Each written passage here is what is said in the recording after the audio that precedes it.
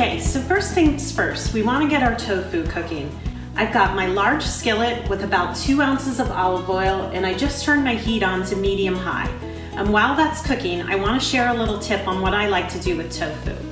I purchased one 14-ounce package of extra firm tofu. I drained it, pressed it to remove as much moisture as I can, and cut it into small cubes. Now I'm going to add this to a bowl, season it with a little salt and pepper, and then add about a tablespoon of cornstarch to the tofu. Stir it to combine so that all of the cubed tofu has a lightly coat of cornstarch on it. This is going to help the tofu get a little bit of extra crispiness onto it while it's cooking. Then we're just going to add it to our pan and cook for about 3 minutes or until it starts to get golden in color and slightly crispy. Okay, so my tofu is cooked, so I'm just going to use a slotted spoon and remove the tofu from my pan. There were a couple pieces that crumbled, and that's fine.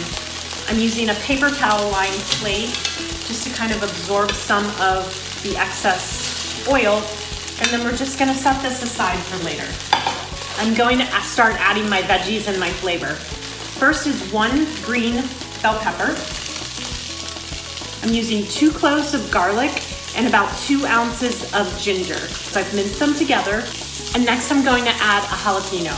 I've used 1 jalapeno, which is about 2 ounces, small dice. Really, this is where the heat for this recipe is coming from. It all is coming from the ginger and the jalapeno. I've removed the seeds and most of the inside membrane of the jalapeno just so it's not too hot.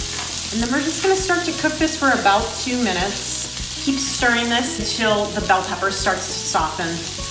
And this is really the base flavor for your curry dish. Next, we're gonna add 2 cups of broccoli, continuing with our green veggies. Next up is bok choy. If you're not familiar with bok choy, this is what baby bok choy looks like. If you've never prepped this before, you simply cut off the bottom and then chop it. Adding this to my pan, I'm gonna give it a stir. I'm gonna add another splash of olive oil and some more salt and pepper. It's really important when you're cooking that you're seasoning as you go.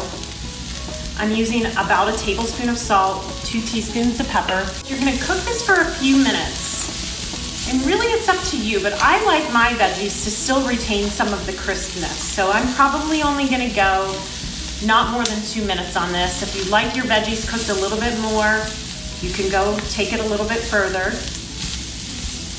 It's looking beautiful. Everything's bright green. And next I'm gonna add my liquid. I'm using 1 can of coconut milk, a half a cup of veg stock.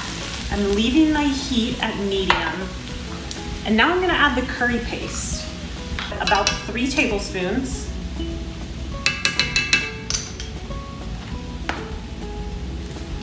Stir to combine the coconut milk, the veg, the curry paste, and the veg stock. And then I'm just gonna let this go until it comes up to a boil. It should only take a minute or so. As you can see, it's starting to boil. It really only took a minute. Next, I'm gonna add my tofu back to the pan and 1 cup of frozen peas. Frozen peas are something that you always wanna add at the end so that they retain their color and their texture. I'm just gonna give this a stir. Once coconut milk comes up to a boil, it'll start to thicken as well, and the sauce will really take on a nice texture and consistency.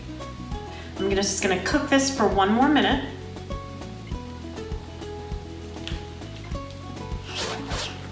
Okay, my curry dish is pretty much ready. As you can see, the sauce is still bubbling even though I've got it down the low, just getting a little more thickness on it. And lastly, I'm going to add a 1/4 cup of chopped cilantro and 3 chopped green onions. Both just for a little more green color and a little more flavor. Give it a stir and you're all set. My favorite way to enjoy this is with some brown rice. Another great way would be over rice noodles.